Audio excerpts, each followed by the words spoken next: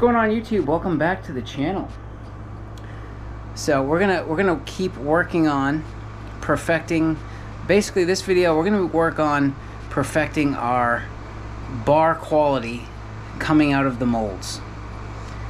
Right. So I already kind of recorded a bunch of stuff, and then my computer died. I lost a bunch of stuff. So I'm just trying to fill in some gaps here, just so you understand. You know, like. Yeah, I'm just trying to fill in a few gaps, and then I'm just gonna let the rest of it play. I did a little bit more experimenting and trying different things, and I finally figured it out.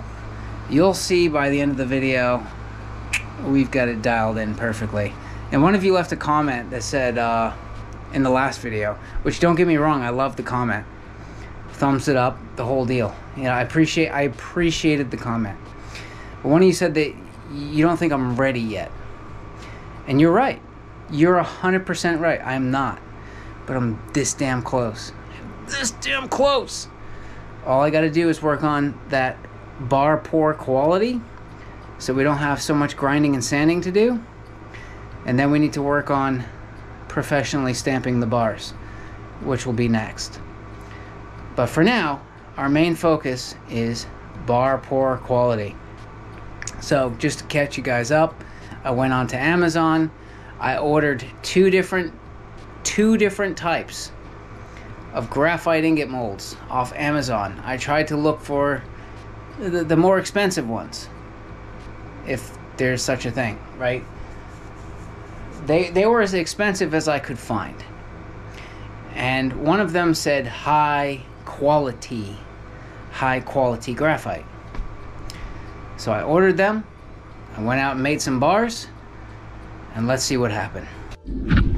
Alright guys, so here's a cast iron. That one's been around a while. Another cast iron, all tapered.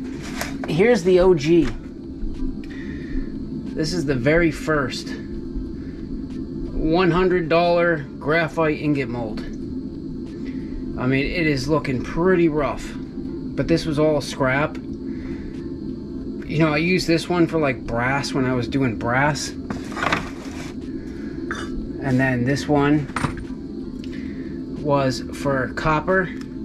But you can see, you see how inside there's like that weird shape or this weird stuff in there? That's borax.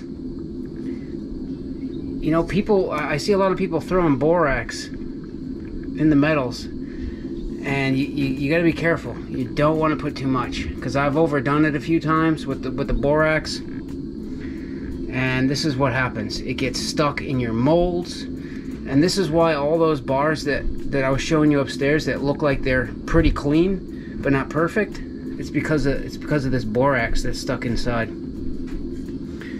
But again, I don't really care. Because, yeah, and these things, I just use and abuse the crap out of them. You know what I mean? They're still good. Still ticking along. Got some other small things here bought by accident. I was gonna use these for silver or something one day. Yeah, I've got my, actually, I think there's still silver stuck down there at the bottom. Sterling. And that little guy. I got my purifying cupels down there. And yeah, this is the one that we were using for those 8-pound bars. And honestly, I mean, this one seems like maybe medium quality. It seemed to do all right, but then again, we only poured 3 bars out of it, so it really hasn't had a good test run yet. Duke, are you sabotaging my ingot molds when I'm not looking? Just, yeah, this is insane. So like I showed you guys, right? I showed you the $100 gem that I bought a while ago, and you saw that I had borax stuck in the bottom of it, and that's why we're getting this texture. You see the little head right there, the little head? If you look at every bar, it has the same little head there. So there's no air bubbles though. That's that's clean. So imagine a fresh one of these, how nice these come out. And literally, I'm telling you, I don't heat them up. I don't do any of that crap. I just freaking dump it in.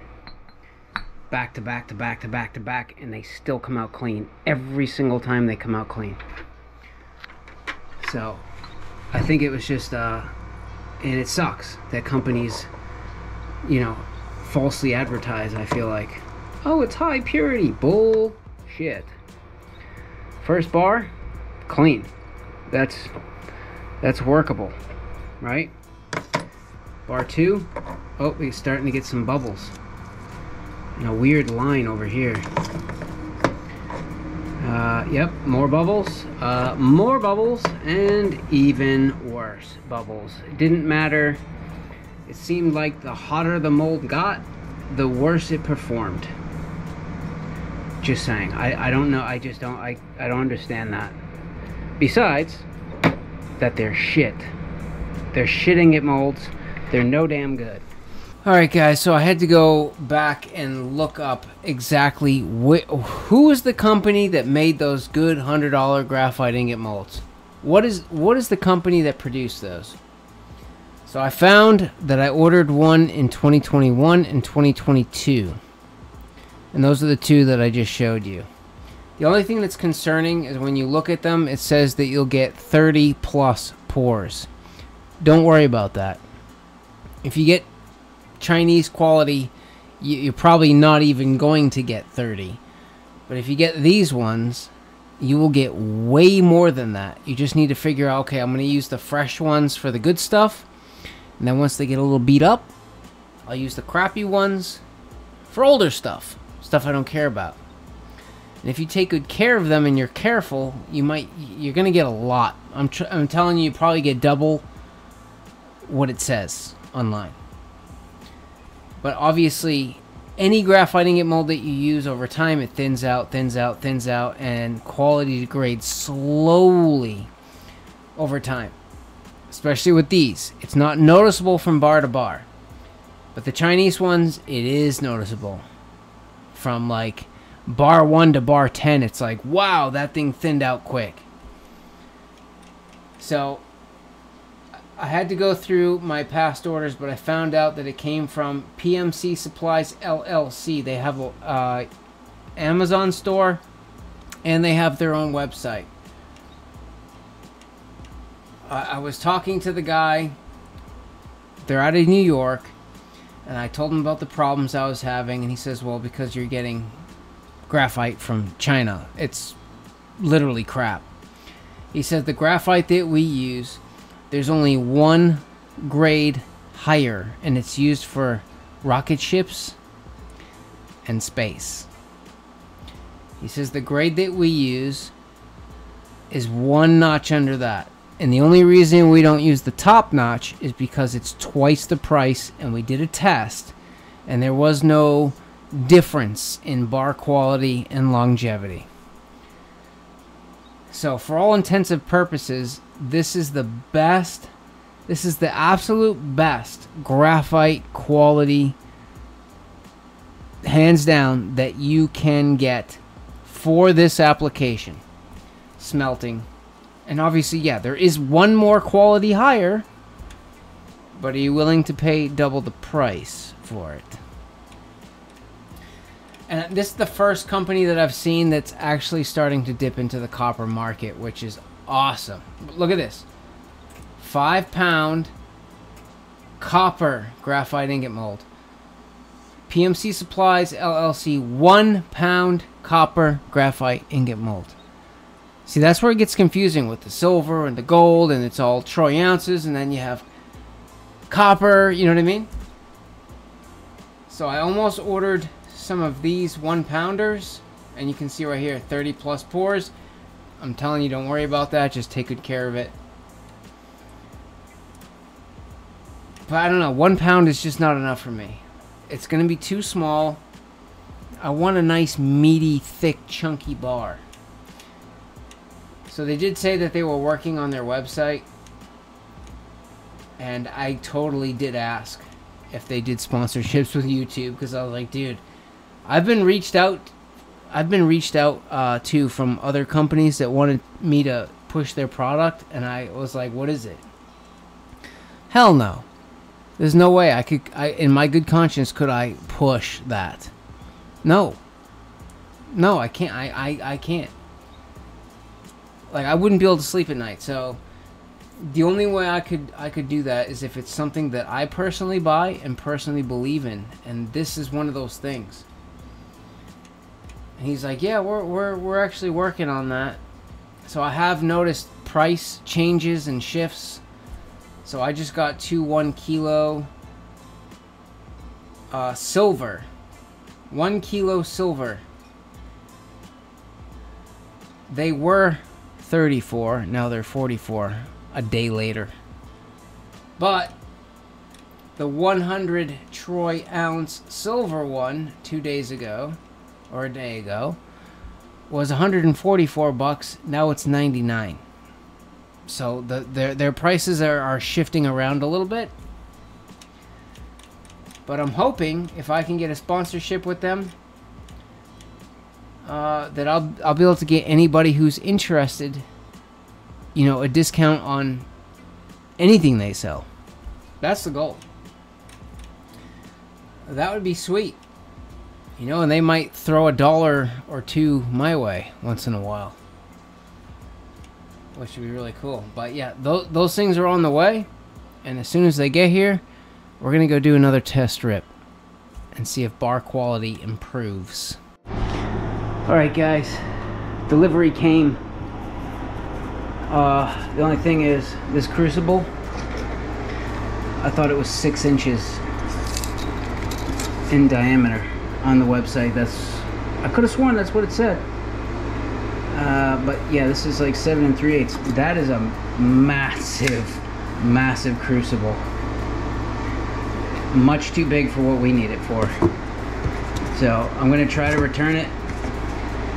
If it's gonna cost money to return it, then I'll keep it and use it for scrap copper, because it's big and I can just jam crap in there and melt it. You know, I like these better, these clay graphite ones. They take a beating.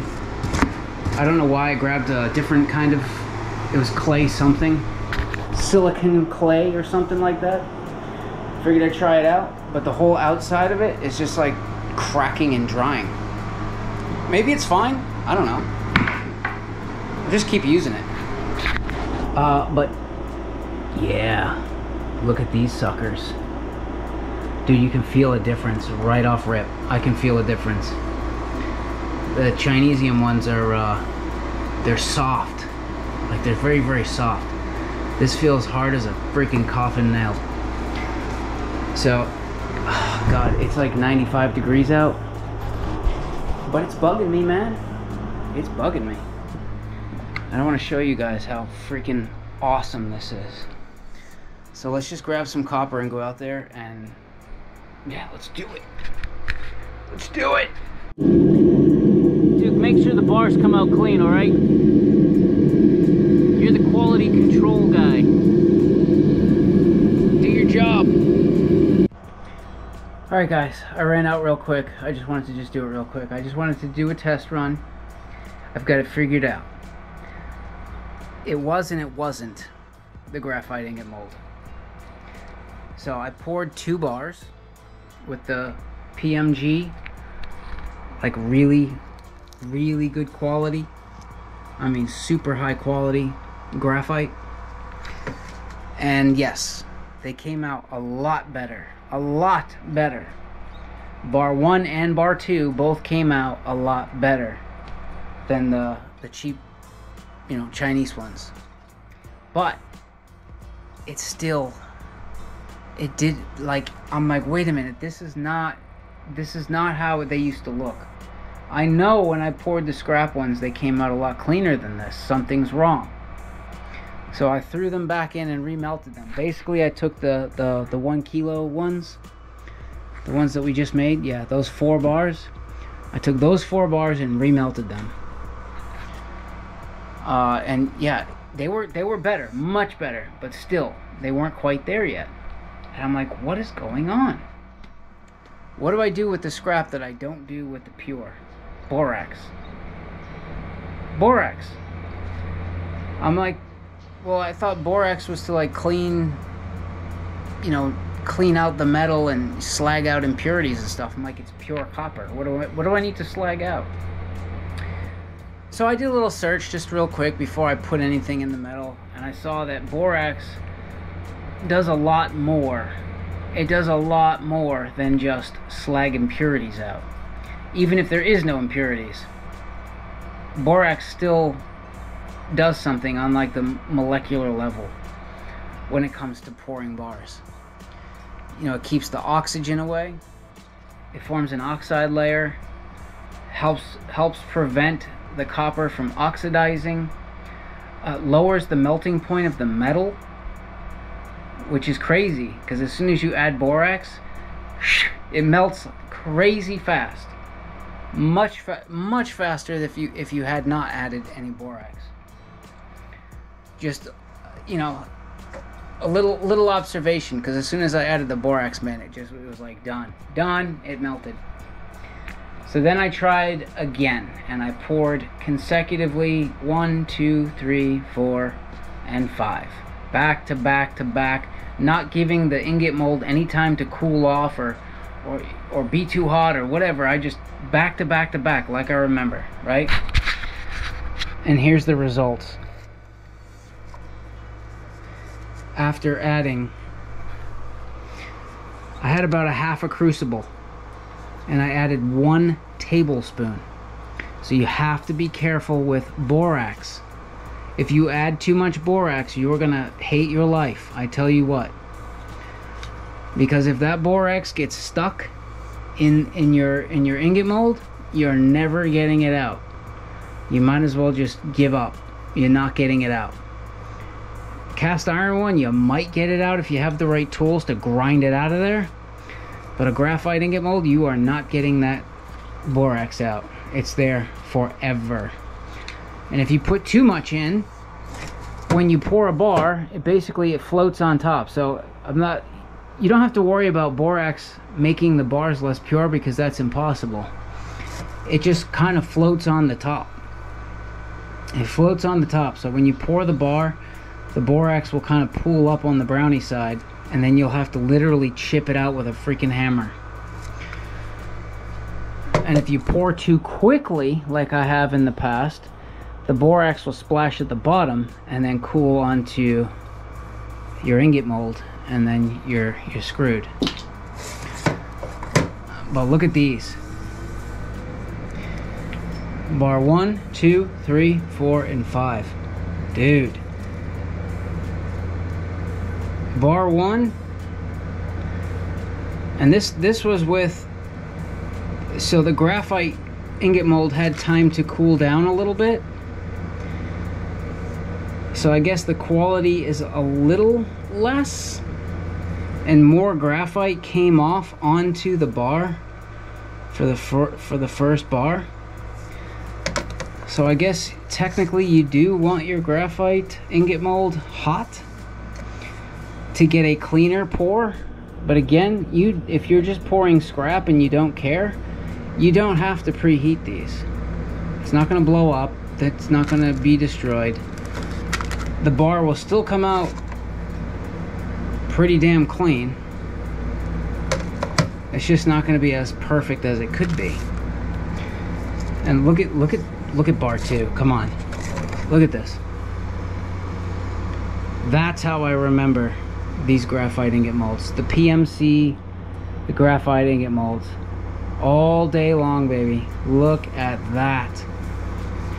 Oh, look at that brownie side. Beautiful. Absolutely flawless. This is going to be an extremely easy sand, grind, stamp. Done, baby, done. All of these, look at them. Dude, you're never gonna get one absolutely perfect. It's just not going to happen. But how much grinding and sanding is that gonna take? Not much. Look at this one. Oh, look at that. Little like line on the side here, but that'll come out. I'd much rather that than say that, because you're grinding half the freaking bar off, or that. So yeah, I probably could have gotten a clean pour out of the Chinese molds by adding borax, but I still don't think they would have come out this clean. And the Chinese ones, they thin out extremely quick. You can actually notice a difference by the time you get from bar 1 to 15. It's like, wow, that sucker thinned out quick. But these PMC molds, you don't need to worry about that. These things will last you quite a while. Well guys, I think we're gonna cap the video here because we've got it figured out now. And not only that, you have to be mindful of your crucible size. So the number 6 seems to be the best for the Devil Forge, honestly. Like, it's just the best all around size. But the bigger it is, the more heat it takes to heat it up. You would think the metal at the bottom melts first, but it's not. It's the metal at the top. And I thought I was getting a number 6, but I got a number 8 by accident. So if they won't take it back without like me having to pay for shipping and restocking charges, I'm going to keep it. And I'll just use it for scrap, or use it for, you know, maybe sand casting one day. But I did order a number 4, smaller than a number 6, right? Just because it'll help with gas, because I just went through 2 tanks of gas, just experimenting, trying to figure out how to get a perfect pour. But now we've got it dialed in perfectly now. So now I want, yeah, a smaller crucible, and then, which just sounds crazy, just add borax, it will melt faster. Yeah, it actually does. It does melt faster. So I think with the properly sized crucible, add a little bit of borax, that's going to help save gas a little bit, and we're getting very, very nice clean bars. So the guy at PMC said that the 1 kg silver would produce a 1 kg copper bar if you overfill it, because they're very, very close. Not true. This is my attempt at an over pour. It was literally getting ready to pour, like, fall over the sides, and I got 1.9. That's not even close to a kilo. But I think it's less about the weight, and it's more about the bar. And like, look at that. That is a nice little, like, it doesn't need to be exactly 1 pound or exactly 2 pounds or exactly a kilo. It can be whatever. Every bar is different, right? So I'm going to sell these as 1.5 pound bars, because generally speaking, if I just fill it flush with the top of these, and I can eyeball it, because I did it towards the end. I'm like, okay, I'm gonna eyeball flush, and I got 1.8, 1.8, 1.8 on the nose every single time. Just go flush with the top. This was a little bit under because I ran out of copper, because this one has it. So I don't know, these two might get remelted, and we're gonna shoot for 1.8, sell them as a 1.5 pound bar. That gives me room to grind and sand.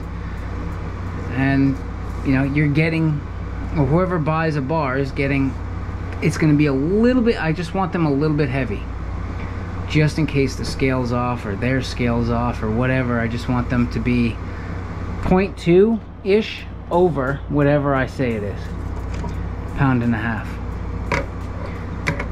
So we should be good to go as soon as that stamp gets here. And the new crucible, look at this, they stack well.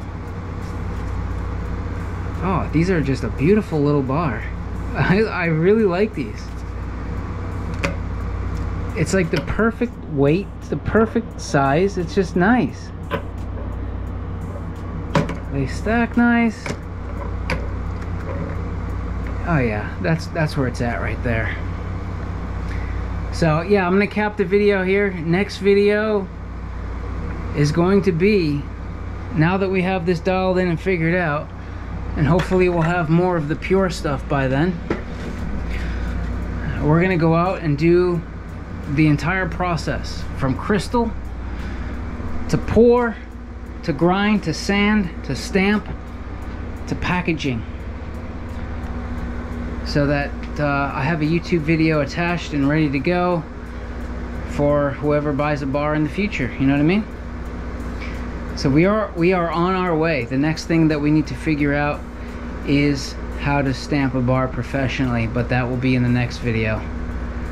We will figure that out. We'll build something, do whatever we need to do. So make sure you subscribe. Give me a thumbs up. I'll see you in the next one.